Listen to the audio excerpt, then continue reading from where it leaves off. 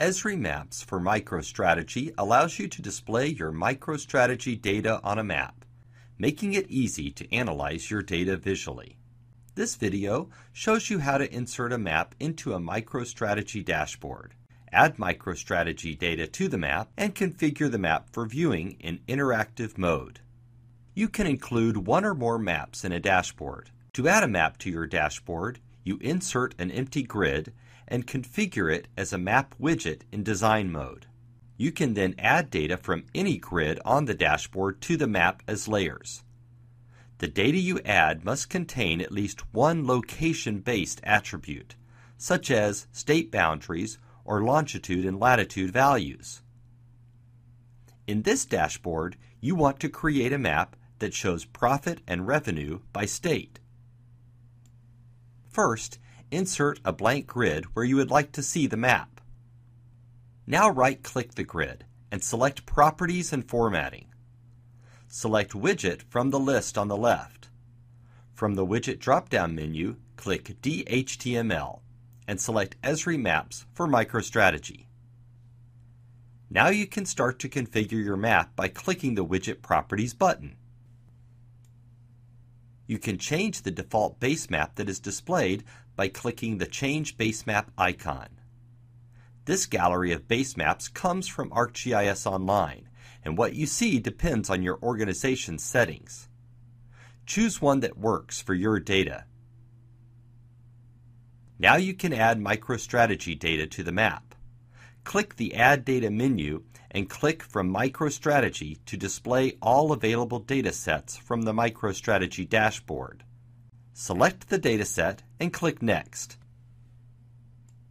Now choose the location type that best represents your data. Choose the U.S. state location type to show your states as shapes on the map. Next, choose the column in your MicroStrategy data that stores the state information.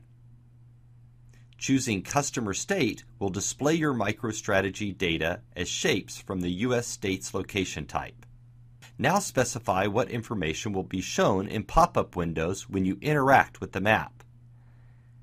And specify how to display this information in the pop-up window. Profit and revenue will be shown as currency. By default, your map will zoom to the full extent of the layer when it's loaded. When you click the Add Data to Map button, your data is added to the map as a layer. Your new layer is visible in the Contents pane. You can now change the way the layer is displayed. Go to the Layers menu to see options for visualizing and exploring your data, including changing the styling options. One way to style your layer is using metrics included in your grid. You can configure multiple styles for a layer based on different metrics, such as revenue. First, create a new style and give it a name. Now, group the states by revenue.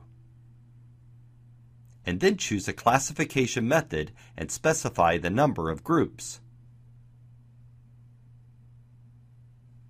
Next, change the transparency of the layer so that you can see the labeling from the base map. Now that you have configured the map, click OK to save it. You can now view the map you configured in interactive mode. The map is fully interactive.